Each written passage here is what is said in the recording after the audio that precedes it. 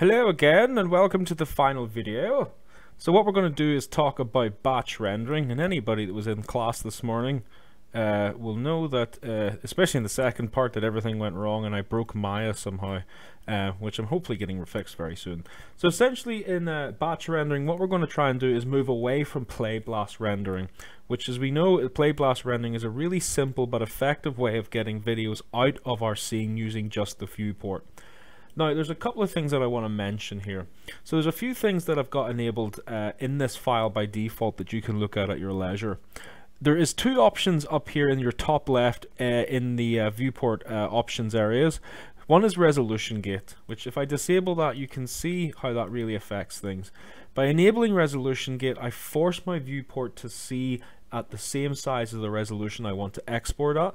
Currently that's set to 1280 by 720, so that's a standard HD 720 resolution. I've also got the mask enabled, and the mask is simply that whitish area outside.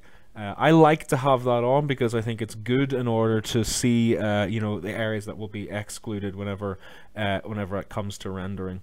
So we're moving past the play blast render, which is of course just using the viewport, which is using the viewport hardware 2.0, which is of course what we talked about earlier, in order to create the image that we're looking at right now. And the reason that's not such a bad idea is because we know that when we play back, we don't see any of that information because we've disabled so many of the objects whenever we're scrubbing or playing.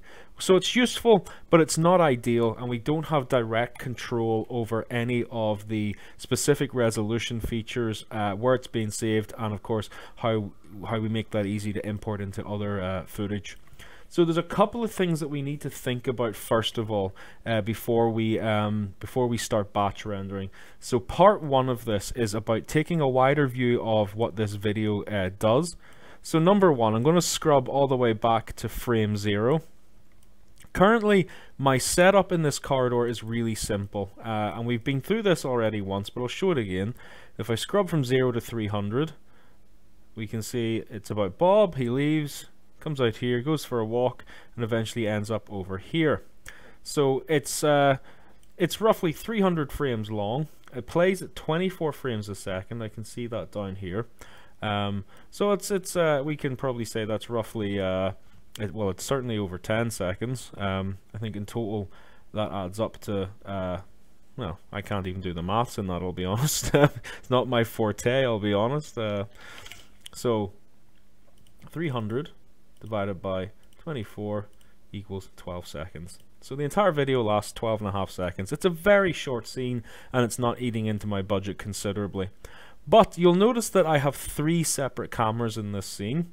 So as Bob comes out here, for the first 100 frames, this camera here catches him exiting a door. So there's one. And as he comes around that corner, this camera captures that, and it's animated, so it will move. And as he comes around here, this final camera over here catches him as he comes towards the exit. So what does that look like in real time? Well, let's have a look. So if you go to panels and go to perspective and go to cam 1 intro and then scroll for the first 100 frames, we'll see, obviously, so till about here we can see Bob leaving. Oh, and he's gone. So now I want to flip over to camera number 2, so perspective, camera 2, and continue scrubbing. That's Bob coming around the corner to an animated camera. And as he swings around here, it's flipped to the last camera, panels, and that's camera number 3. And of course we've got a little bit of a clipping issue there, but nothing major. And as he comes towards the exit, another animated camera comes down to meet him, and we see that lovely sun in the background, and it's all good. And I really like it. It's just a simple short scene. It's not saying much. It's just about a character getting from A to B, nothing major. But those 3 separate cameras allow for 3 separate shots that makes for a much more interesting edit. And what we want to do is we want to export those. So it's important to think that we want to export 3 shots. One is, of course, frame, so which is camera 1, which is frame 1 through to frame 100. So you want to write that one down. Camera 2, which is frame 100 to roughly frame 200. And of course that last one, and you can see I've made this nice and easy. It's sort of 100 chunks, frame 200 to frame 300. And of course we can do any editing we want inside of Premiere Pro in order to make that feel or look a little smoother if we so wish. So what we're going to do is we're going to deal with Cam 1 intro first of all. So we're going to change this bottom bar. Instead of having 300 frames, we're going to drop that down so it just takes the first 100 frames. That's all I want for now. You can have a couple of frame overspill if you really want, but I don't think it's necessary. So we've constrained our timeline to just worry about these first 100 frames. And what we're going to do is we're going to batch render those frames out, except we're going to render them out as individual frames. That's going to be 100 pictures essentially. And then we're going to turn those pictures into video information. So the way to make this easier is to start thinking about using a renderer. So there's things that we don't need to use first of all. So let's have a look. What I want you to do is to head up to these movie board slats here. We can see the options are open render view, render the current frame, IPR render the current frame, which you don't need to worry about, and of course we have display render settings. So let's take a note at the render settings first of all, and click that little slat with the symbols. And here we go. We get more options than you can shake a cat at. But my render is currently set to Maya Hardware 2.0, and that's what I want the vast majority of you to use. This is your standard renderer. It looks just like the renderer we have in here. And if I give that a little test render, we essentially see the same thing. The difference is that it's now at the absolute full resolution that I've asked for, which is obviously that 720p resolution instead of the viewport resolution, and we're not getting these weird white bars at the side. So if you ever want to check your current render, you just need to click this little white slat at the top, which will display the render view and the full picture that has been rendered. We have no extra information being pasted on top this time, which is great news for us. And of course inside of here we can actually play around with certain settings such as exposure and aperture as well, but you don't really need to worry about that in general, so just close that.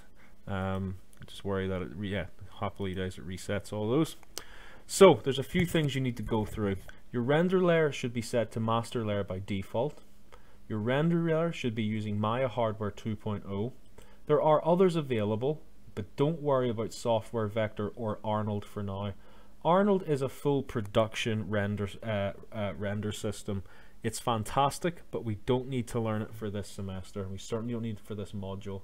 But if you have been tinkering with Arnold, you know that it comes with its own complexities, such as it doesn't use Maya's standard lighting system. So that can make things a little bit difficult for people. So we'll ignore that from now. So what you want to do is give your file name a prefix. I stick with test scene in this case because I know I'm just testing things. I don't want to save any of this out just yet. For now I'm sticking with a JPEG image format. Nothing too fancy going on here. But the really important one is that you change the frame/animation extension to something that can handle numbers. So you'll notice if you click here there are a whole bunch of options. The first two name is for single pictures, don't worry about that. And then name.extension, don't worry about that. The rest all have the little hashtag in it that represents a number. My highest recommendation goes to name underscore number dot ext.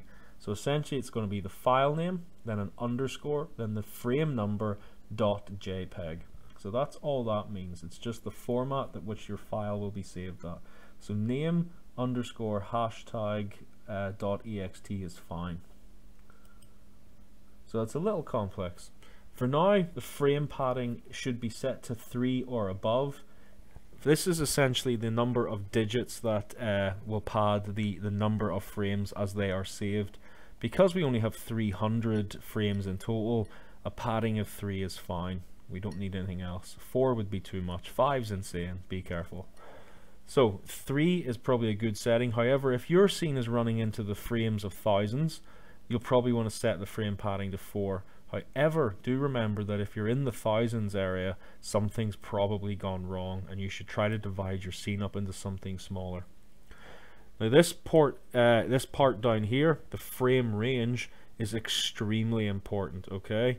So start frame is 1, and of course we know that's where it starts, and we want this to end by frame 100. So I'm telling Maya here, I want you to render from frame 1, and I want you to stop rendering at frame 100. And of course, by frame, I just want you to render every 1 frame. So we're going to get 100 pictures being taken here, which is fine. And of course, we can also choose which camera these frames are coming from. This is very vital. So for, of course, the cameras that your scene has will appear here. So I don't want it to be my perspective camera. I know this first area is my camera number 1. And of course you can set resolutions here, such as there's a bunch of pre-made ones here. I'm just sticking with HD 720 for now, and we can see that's 1280 by 720. And try not to change anything else here. That's probably fine for now. Don't worry if you mess anything up, it's normal. You can always go back to the presets, load a preset, and go back to your default settings if you're worried about having misclicked anything. Okay, so that's my render settings done, but I'm not batch rendering yet.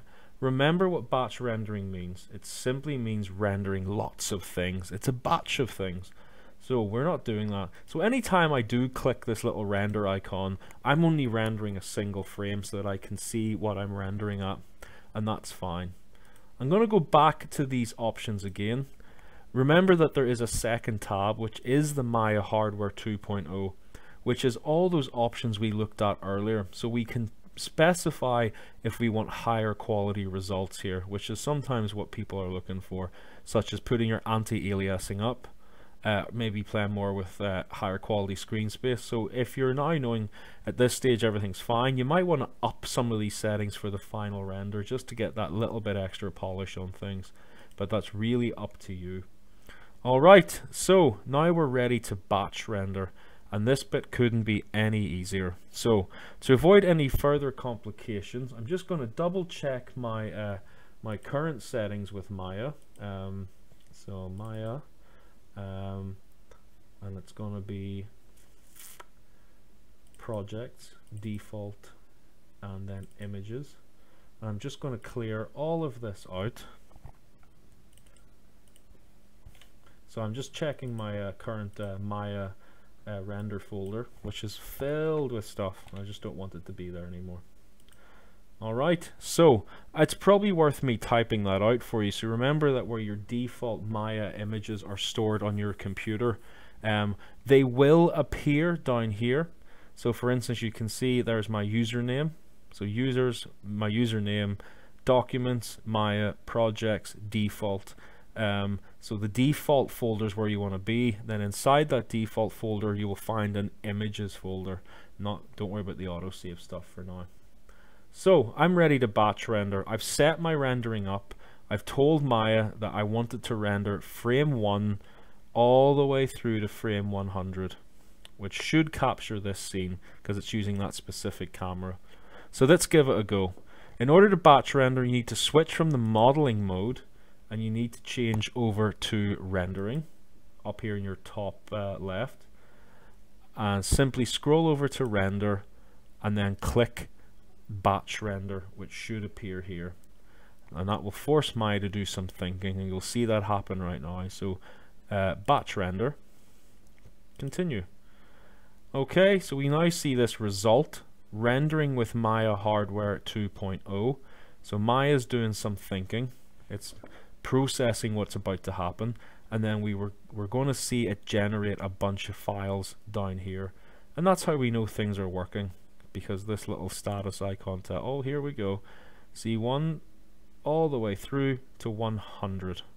Perfect. Result, rendering complete. See your render log.txt for information. No thanks. So I've got that folder open. I'll just drag that over, and what you can see here is that we have 100 pictures that essentially make up that animation. As I cycle through them, you can actually watch that animation maybe play out as we go along. We can see as well that the actual render is a little bit darker than you might imagine as well. So if I open up one of these pictures, it's darker than it appears originally.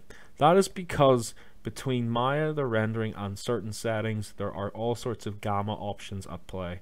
Now that is very detailed image science that we don't want to talk about just now. So you can always fix these things later on though. Remember that inside of Premiere Pro, we could do some post-production using certain filters such as brightness, contrast, or color. Oh, well, you'll be glad to know that my Maya just closed itself down. So I'll just load that back up. In terms of a series of problems I've been having today, this is certainly one of them. Maya has betrayed me immensely. Please ignore my Steam profile in the background there. It shouldn't be running. So I'm just gonna let that load back up, and hopefully we can pull our Maya. So file, and obviously recent files, and it should have my recent increments there. Just make sure that it's the last one I saved. I might just go to open scene and go up autosave. There we go. So you can see that autosave feature is really useful, and I can get access to the last one I saved just there. Open that up, don't save, continue. So in many ways, a pretty handy display, if anything. And we're right back where we started. So anyway, sorry about that delay. Anyway, what we have to deal with is we now have to turn these pictures into video files. Okay, so this is where you'll want to load up Premiere. So Adobe Premiere Pro 2018. Loading up this gorgeous image here. Can't get enough of that. This video is getting pretty long, so hopefully I'll wrap this up quickly. My per upload will be insane. I'm just loading up an untitled project folder here just because it's a mess about for me. I just want to show you how we import image sequences more than anything. Okay, so I'll do that in the next video. You'll find that on the next slide of this presentation, because I want to cut this video short so I can upload it quicker on my dodgy internet connection. Right, so that'll do for now. We've got our Maya, we've batch rendered 100 images out, and now we want to turn those images into video. So I'll stop this video for now and we'll chop things up a bit.